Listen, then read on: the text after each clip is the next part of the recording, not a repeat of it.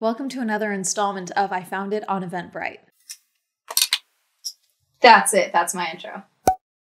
Hi, I'm Mandy watching Swell Entertainment, and today we are talking about TFCon Los Angeles, or Transformers Con Los Angeles. And like I said in the intro, I found this on Eventbrite. I did not find this because I am secretly a Transformers fan or anything like that. And when I bring that up, I'm not saying like, oh, how dare you accuse me of being a Transformers fan, because I truly do not mind whatsoever. Of all the events I've been to where people are like, oh, are you here because of X? This is the least offensive one, I think. I think being accused of being a Wattpad writer would be more bothersome. I'm kidding. Someone's gonna be so mad at me. But really quick, let me tell you about the sponsor for today's video, SeatGeek. SeatGeek is the easiest way to buy tickets, whether it's for concerts, sporting events, Broadway, you name it. With over 28 million downloads, they are the #1 rated ticketing app. Whether there's an upcoming concert that you're trying to get tickets to, or you just have a free night that you're trying to fill up, SeatGeek has over 70,000 events each day for you to check out. And SeatGeek wants to help you get a good deal. So when you look for tickets, make sure you're looking for the green dots. That means it's a good deal. Red means bad. Orange is, it's fine, but you could do better. Every ticket is backed with a buyer guarantee, and if there's something that comes up before the event and you have to return it, they let you return it with swaps. And SeatGeek made sure to hook you guys up, so if you use code SWELL, you'll get $20 off your first purchase on SeatGeek. Again, that's code SWELL for $20 off your first order. Thank you again to SeatGeek for sponsoring this video. I went to 2 events this weekend, and I was recognized at both of them repeatedly, and it's funny because sometimes people are like, oh, are you doing a review of the event? And other times people are like, oh my gosh, you like this too, which I think is fine, because I get like if you are a fan of my stuff and you see me in a thing that you're also a fan of, you may want me to also be a fan of that thing so that we have like another connection, or like, hey, this person that I like also likes the things that I like. I totally get that. That's totally fine. But it's like, you know what I do, you know? I guess we can just say this is what I've done to myself more than anything with the career path that I've chosen at this current juncture of my life. Also, before I get into the rest of this video and the review of the event itself, I want to make something very clear. If you want to comment grown adults playing with toys, grown adults caring about toys, you can comment that because it boosts me in the algorithm. But I'm telling you now, I don't care. The world is on fire. Okay, climate change is running rampant. There's snow on the Hollywood sign. Okay, inflation's insane. We're still reeling from a global pandemic that for some reason, some random survey company decided that there was no long-term mental ramifications from that. And so I think that anything that gets you through the day that doesn't start with M and end in erder, I think we're good. If you want to collect figurines, go for it. If you want to eat Oreos for breakfast, go for it. You know, like whatever helps you survive, whatever helps give you a little bit of joy that gets you through the day. You know, none of these people are hurting anybody. They're collecting figurines, toys, action figures, whatever you want to call them, because it makes them happy. They are spending their own money. Who cares? I found this on Eventbrite because at the start of the year, I tweeted out, hey guys, I'm planning for the year. Everyone tell me what events you want me to go to throughout the year so I can put it in the calendar now so I can be proactive and get tickets and make sure that I'm able to go. In doing that, I got a couple of options, but then I also started looking up weird conventions, crazy conventions. From doing that, I found a bunch of Los Angeles local conventions for like the first 3 months of the year or something on Eventbrite. So I started going through them, and that's where I found TFCon. And so I was like, oh, this could be something. This could be fun. Something different, you know? And at the end of the day, one of the things that I get comments on a lot is Amanda always tells me about events that I'd never heard about prior to this, but now I'm invested. Great. I hope you guys learn about events from that. And if you guys do like Transformers and you would like to go to something like this, here you go. Now you're prepared for the next year's. But also TFCon is actually a national event. They have a couple of different state events as well. So I just pulled up their website and I believe there's multiple locations. So I went to TFCon Los Angeles. I'm looking at TFCon Orlando's images right now. There's TFCon Toronto, and I think that's it, but there's one for Chicago as well. So I think there's just a couple of different ones throughout the states, and then obviously Toronto. But a lot of people that I did end up meeting had flown from other states or had come from other parts of California down to Los Angeles to come to this. Did I even meet anyone who was local? I'm sure there were plenty of people that were there that were local to Los Angeles or the Burbank area, but for the most part, everyone that I spoke to had traveled from outside of the city, if not outside of the state. So I bought the TFCon LA 2023 Premium Weekend Pass, and that cost me $118.33. I knew Friday was more like a registration day with a few panels, and so the actual event did not start until 5 p.m. of sorts, but registration for the premium premium registration actually took place in the hotel and not in the main convention center.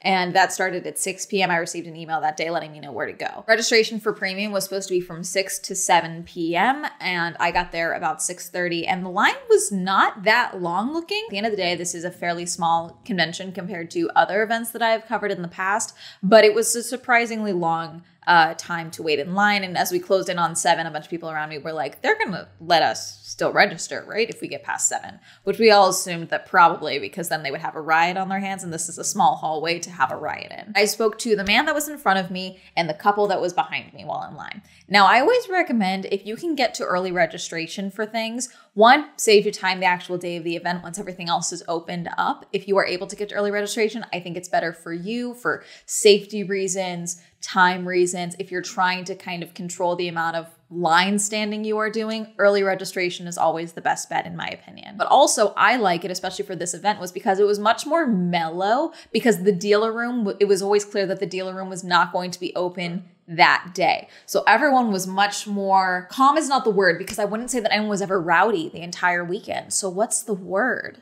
Just casual, chill, looking to scope each other out, I guess. So I think that this is partially why when someone asked me like, oh, are you a big collector? And I said, no, I'm here to review the event. I'm a YouTuber. It was met with just more like, oh, okay, cool. Versus like, why are you here? Which is how I've been met with other events previously. When I went to the UFO convention in 2020, that's how I was met by some people. Other people were like, oh, thank God you're going to talk about us. But the guy in front of me was the one who asked me about the if I was a collector and such. And then we got to talking. And then the couple behind us got to talking and all of that. I complimented her because she had like a rhinestone Captain America necklace on.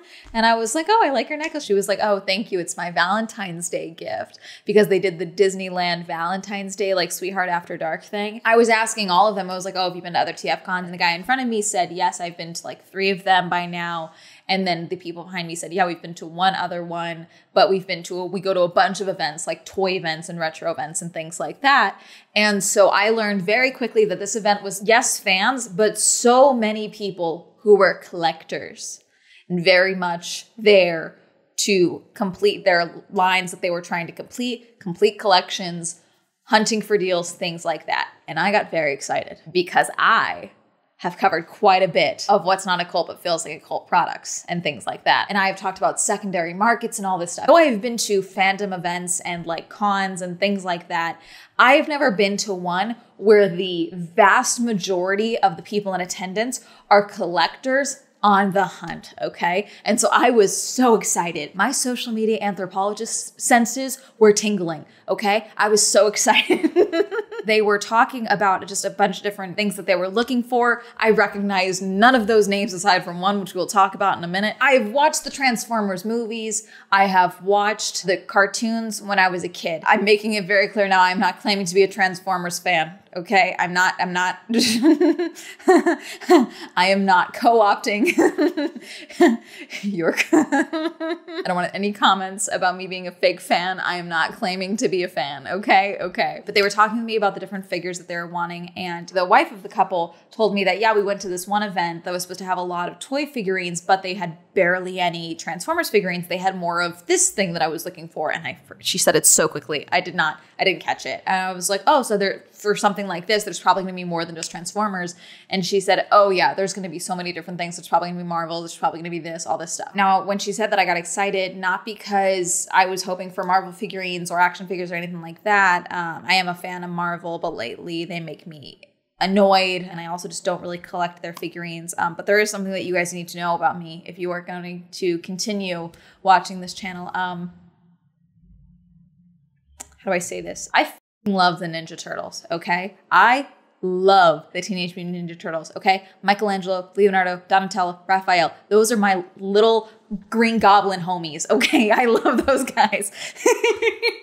I never usually tell you guys about this, but pretty much at all of the events that I've covered, if you've seen me at an event, I have bought some form of Ninja Turtles thing. Season Screamings, I bought a bunch of things, but I also bought a bunch of Lego Teenage Mutant Ninja Turtle figures, and then I built them. I did get all 4 of the brothers, but I also got all 3 versions of Bubba from Texas Chainsaw Massacre.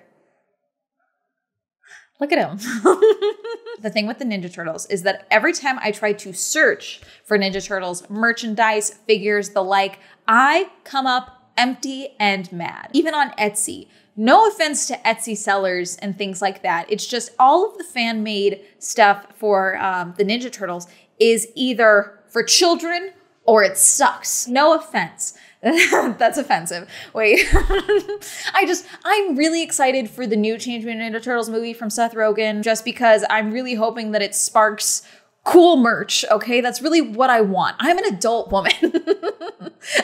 I deserve cool merch, okay? But at events like this and conventions like this, when I'm not going with the sole purpose of finding Ninja Turtles merch or anything, I usually find something. So the initial problem with registration, from what I can understand, is that they weren't just scanning the barcodes, they also had figures and items for sale inside the registration room that you could buy then to then have signed throughout the rest of the event. It was just kind of like, oh, look, premium, you get early access to some items, okay? So that's what was causing the holdup in the line. So at one point, they just started walking through and scanning all of our barcodes, and that's where we got our wristbands. Now, I could have gotten out of line at that point because I just wanted the wristband. I knew I wasn't going to buy any figures, but I was like, let's just see what they have for you guys and to see what the deal was. And sure enough, I wanted the bag. The bags were in the room, so I had to go inside. So this says TFCon 2023, toys and hobbies, ages 3 and up.ca, and like all the different sponsors and things at the bottom. And it's a very thin bag, for the record. It's like one of those mass-produced ones. I don't expect high quality from events like this. However, I think that this is always smart. One, for any event where you know you're going to have a lot of vendors, most of this event, the expo hall, was a dealer's room, okay? So you need a bag that is big enough to handle big size boxes, basically, or boxes and figures in general. So I think this was brilliant because then that takes something extra off of the vendors and the sellers and the exhibitors, etc. I've been to quite a few events where they did not give us bags, and then also the vendors just were not prepared for bags because for whatever reason they thought there was going to be bags or what have you. I've worked retail. I do think that the basket statistic is probably correct. I believe the statistic is that you spend $7 more or buy 7 more items than you need or something like that. But the concept is that if you're not juggling things, you're gonna spend more money because you don't have to worry about, you kind of forget about it in a little bit because you're just adding things to cart, basically. And I know it's not all in one go, but still, I just think that a bag, always smart, and it's extra branding for you and whichever brand decides to help sponsor your bags. I always think you should have a sponsor for the bags. I'll show you what I bought all weekend. Okay, fine. I did buy one piece of Transformers bit because I saw this and I thought it was hilarious. It is an Optimus Prime mini body pillow. I got it from the Artist Alley. I don't know where I'm gonna put it, but it's also hilarious. Saturday, I bought this. This is the only one they had. People were mad that I didn't get Donatello because I personally am a Donatello girl. This is the only one they had, but it's a little backpack. I kind of want to fix the straps because the straps are kind of falling off. But it's a little backpack, and it's also, I think this is most size regulations for like concerts and stuff. So I will be bringing this to concerts and stuff. It will fit my cards, and that's really it. One of the artists in the Artist Alley is a viewer. And so she walked up, said, "I like your videos. Here is a crystal," and then kind of walked away. So I got a crystal. Before anyone gives me attitude, I thought about it a long time, okay? I really did. We've got Michelangelo, the rapper from my croissant, Donatello, Leonardo, if he'll fit, and Raphael. There was only one other table that had all 4 figures, and I did not like the design of those, so I got these ones. And I thought about it repeatedly. These were $10 a piece. I do not feel bad about it. Do not make me feel bad about it, because I will just block you from the channel for funsies. I tolerate a lot. I will not tolerate discrepancies against my little green goblin men, okay? I also got this. I did not buy this. I won this because I beat a cat at rock, paper, scissors. A giant cat. Yes, there is video. So ticket registration happened, and then there was a panel from Transformers Toys in the 2020s, Hypostasizing a Healthy Hobby, hosted by Chris Ho. He is a Transformers YouTuber, I believe. He did quite a few things. Opening ceremonies, which lasted a whopping 3 minutes, and then there was a panel Q&A with the writer and storyboard artist of Transformers Generation 1. That was the last panel, and I left a little bit into that because I was just exhausted. So, Saturday, heads up, I had to leave early because we had the streamer awards. Yes, that will be a different video. So they had 8 a.m. late registration and ticket sales. Oh yeah, side note. Everyone always tells me that I took tickets from someone else who could have been there. One, you can buy a ticket. It's available. They were still selling tickets out there. I did not take anyone's spot. I want to make that very clear. I hear that from time to time. I'm sorry, I'm quick, and I spend my own money to go to things. Apologies. I probably got inside right at like 9:20. And when I tell you that the people already had their yellow bags full of boxes at 9:20, people wasted no time. Like no one was shoving. It was all very polite, but there were people on a mission. There were people who were cutting in line. They were like, oh, so-and-so's up there. They did not go and meet anyone. They were zooming past us. We were at the end of the line. The line was still behind me. And they're zooming right on past in with their wristbands that they already got to go on in, you know? And so it's just, it was interesting because it was like polite. What is the word? Polite rushing is probably the best word. And I was just like, oh, what happens when someone like loses their mind, you know? Because I'm always curious, like, okay, what would take someone like this to snap, you know? Because I'm crazy. And so, but everyone was very polite. And then what I kept hearing a lot of times is someone would walk up to a table and say, I'm looking for X, Y, and Z. What do you have?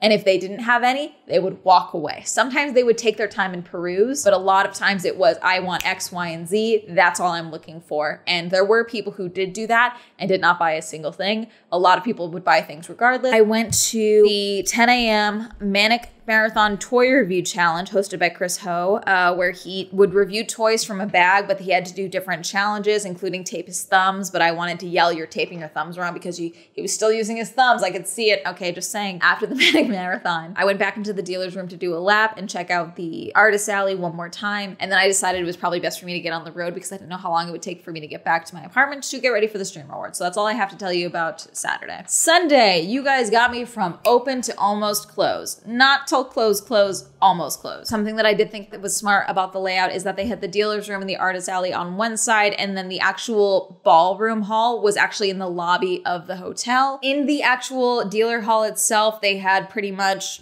dealer hall, exhibitors, toys, the like, and then around the sides, they had the autographs, signers, photos, those things. And then they had a couple of separate autograph rooms for people like Peter Cullen and things like that.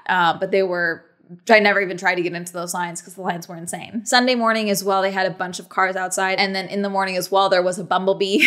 I don't know what happened to him. I'm assuming he went into one of the other rooms or something, or he may have left or taken it off. After I went inside the dealer's room, I did not see him again. Something that I thought was interesting, obviously there was one-day passes, and though there was mainly one-day passes for the Saturday, there were a few people who had one-day passes for Sunday. But Sunday was much more mellow. It was very crowded on Saturday. Monday was much more mellow. And even then, I was expecting for the dealer's room to be much more picked through than it actually was.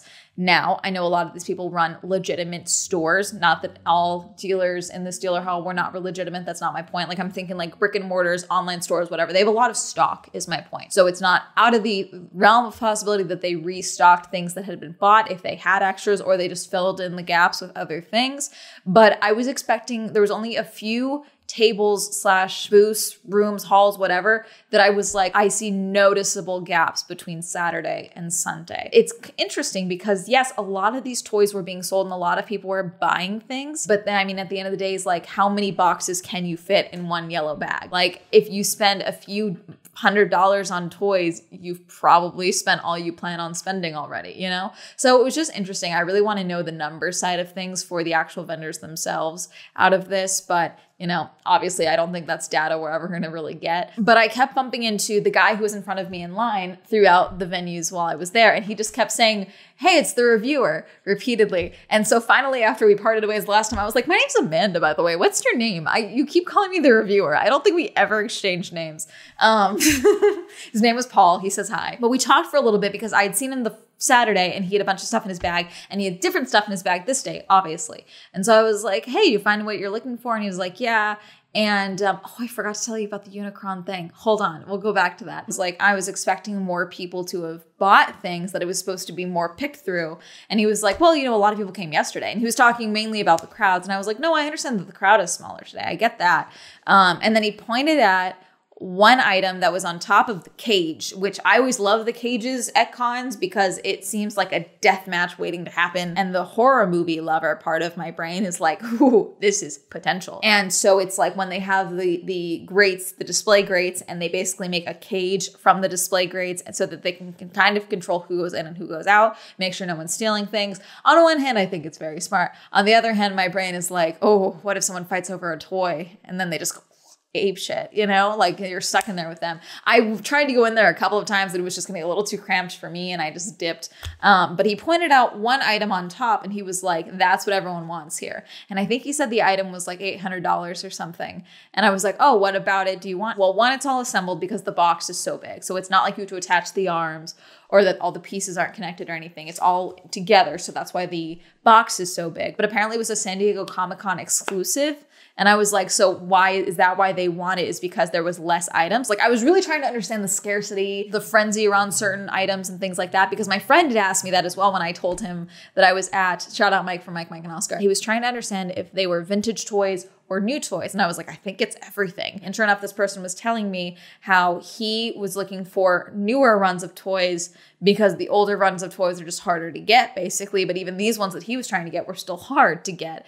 And so I was trying to understand like the scarcity mindset. Is this all fan made? Is this all secondary market type of situation, like with Ray Dunn and things like that and Squishmallows and all this other stuff? He was like, well, the difference between this one is one, there was only so many of them made. So there only so many were sold at San Diego Comic-Con, but also the legs are like metal, are silver. They look like metal versus the original ones are just white. That's all they changed. And they can charge so much more money for it. I was like, huh, okay. And then he pointed out the one next to me. He was just trying to break down some of the different toys around it and all that. And as far as I could tell when I left, that toy still had not been sold. But it being higher up, I'm assuming it's partially because the box is so big, but also would make sense in my brain of why people would want it more. So while I was in line, okay, waiting for the registration originally Friday night, guy in front of me, couple behind me, started talking about the Unicron. And they were like, yeah, last year I almost bought it because it was X amount of dollars, but it was just so big. And they started talking about how, yeah, you would need to have like a whole man cave to like be able to display it properly because it takes up so much space. And then they were talking about how, well, we have a house and I'm going to have a game room / man cave / office / whatever to do. So I would be able to present it. And so they were talking about it. And then his wife went to go check something else out because I think she had a different type of badge or something, but she went to go get something. And while she was gone, we were talking about something else. We got quiet for a minute. We stopped talking. And then one of the organizers for TFCon walks up and says, so I hear one of you is looking for a Unicron? And the guy who's looking for the Unicron immediately goes, I don't know. Maybe, are you looking for a Unicron? But who is asking? And I just leaned back like, oh, this is great. This is good. I'm so excited right now. So they were going back and forth and talking. And I was like, I love how immediately it just slipped into like a backstall deal immediately. And so sure enough, it starts talking like, yeah, just let me know. I'll be in this room. We'll have this stall, all this stuff. Leaves. And then they start talking about how much it was. $1,300, $1,400. I think I can get him down to $1,100. And then his wife came back and I was like, you'd be so proud of him. He played it so cool. And they were like using me to like explain how big it was. They're like, yeah, it'd be like to your hip here. It'd be like to your thigh. Like trying to explain to me because I was like, I'm not familiar with what you're talking about. And so they were trying to explain it to me and how big it was. And then in the expo hall, I saw the box and I was like, oh my God, that's what they were talking about. So I did not see the actual Unicron itself, but I saw the Unicron box, and the Unicron box itself is so big. I almost asked them if they could film me trying to lift it, but I also would be worried that I would drop it and break something and then I would die internally. But then therefore I would legally die in real life. Anxiety people, you know what I mean. So here's the box I will show you. It's pretty massive. And so having that imagery of like, oh my God, this is what they were talking about was just a very nice full circle moment in my brain as someone who is nosy, okay, and curious about life and things and different industries and fandoms and the like that I'm not a part of, okay? So as a YouTuber, naturally, I had to go to the Transformers YouTubers Transforming Media panel. legally I had to go. Okay, YouTubers support YouTubers. And I don't know what happened with the Transformers YouTubers panel, okay? Because one person that was supposed to be on the panel was not there because they got COVID 2 days before. So smart move that they didn't try and come, obviously. Then someone was actually on staff, so they came in a little later. And then I was sitting like halfway toward the back for this panel. And so I didn't fully understand what was happening in the moment. I just thought this was a Game Awards Bill Clinton moment, honestly, for a little bit. Basically, there was someone who was sitting up front who said that they had an answer to a question because they were asking about, like, if you've ever gotten a comment that makes it worthy of being YouTuber, like reminds you of why you do this type of thing. And it was just like a simple, like, to get the Q&A started type of question. So someone in the front row said, I think they said they had an answer. And they were like, oh, I'm a YouTuber as well. Can I come sit up there? Yeah, if we make it quick type of thing. And I couldn't tell what was going on, but all of a sudden this guy got up there, sat down, took one of the mics, and then didn't really give it back. But he is a Transformers YouTuber, I believe. I think he had 40K or something. Like he is a YouTuber. He just clearly was not originally on this panel. And I was just very surprised by it when it happened. I was like, it's fine, you know, obviously it was fine, but it was just like one of those moments where it was like, is this allowed? So one of the people on the panel, Kean Carlisle, I believe, he's a viewer. He noticed me when I walked in, said hi, and then he went into the panel, and then we bumped into each other after the fact. And he said if I needed footage from the panel itself, he would get it to me, which was very nice. But he apparently has been working on a like fan film for Transformers, and so he showed clips of that, and it was funny. It looked good. Apparently that'll be out as this video is out, so maybe I can link it or something. Once that one was left, I went and did one last lap around the dealer's room. People were already starting to take down their displays because it was going to close at 4. And I was like, okay, I think I've seen what I needed to see, and I left. As far as the event goes itself, will I come back again? If I become a hardcore fan of the Transformers tomorrow, sure.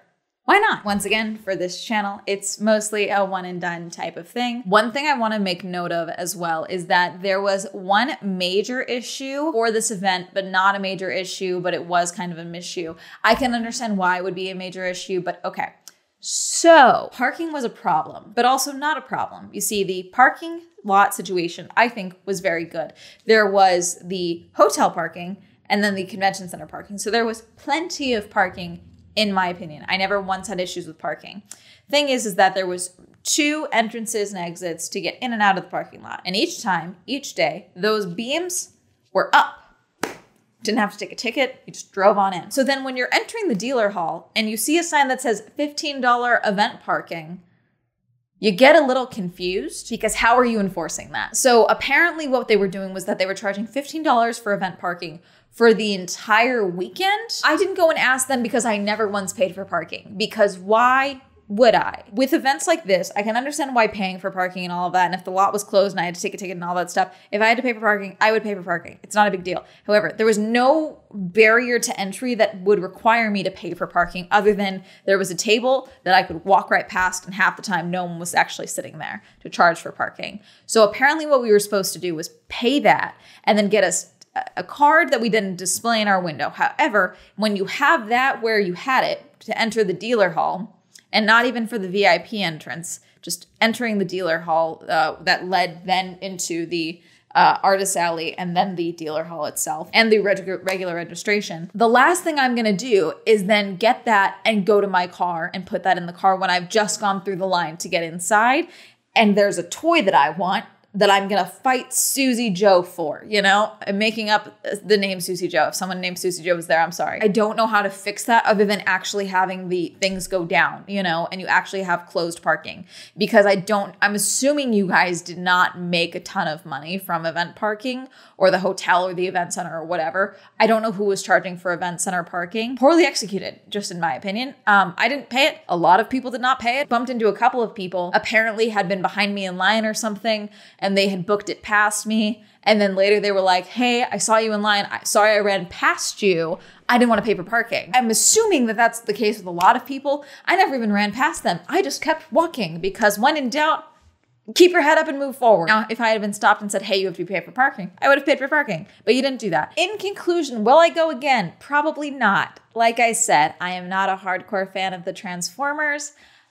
I just review events. I've reviewed TFCon LA. Therefore, my job is done. What's that Sailor Moon bit? I've done it, you know, that type of thing. I did have a good time. I met a lot of nice people. I met a lot of nice people that were viewers. I saw a lot of very frazzled parents who took their children here.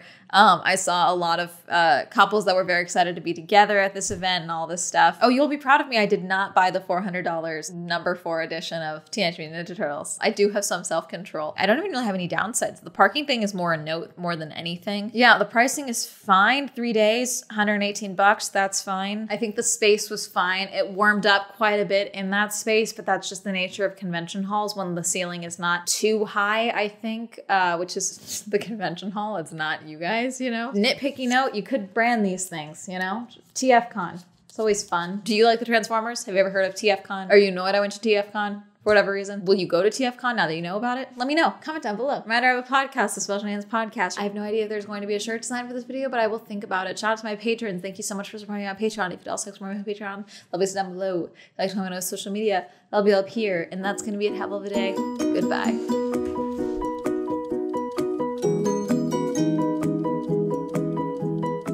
Lots of cosplays that were very cool. I don't think I got any clips of any of them because I kept meaning to be like, oh, hey, can I take a video clip of you? And then I didn't because I'm anxious. Thank you. Andrew, Alan, Cameron, Christopher, Chris B, Chris Peach, Crash PC, China, Dirty One, Don, Donnie, Elliot, Evan, Eric, Eal, Hopeless, Homer, Incognito, Isaiah, Jacare, Joe, John M, Jordan, Joseph, Kenny, Kim, Kristen, Lamb, Lex, Lisa, Louise, Mae West, Madeline, Matt, Matthew, Meme Lord, Liam, Michael, Michael J, Michael T, Micah, Nathaniel, Nocturnal, Pat, Penn, Richard, Rob, Red, Rosie, Red, Robert, Ross, Ryan, Sam, Serena, Skylar, Simon, Tasha, Timothy, Heavenly, Plastic, Tenzin, Tom, Thomas, Qwerty, Victor, Randy, Wendy, Winter, Will, Williams, Endry, Zwink.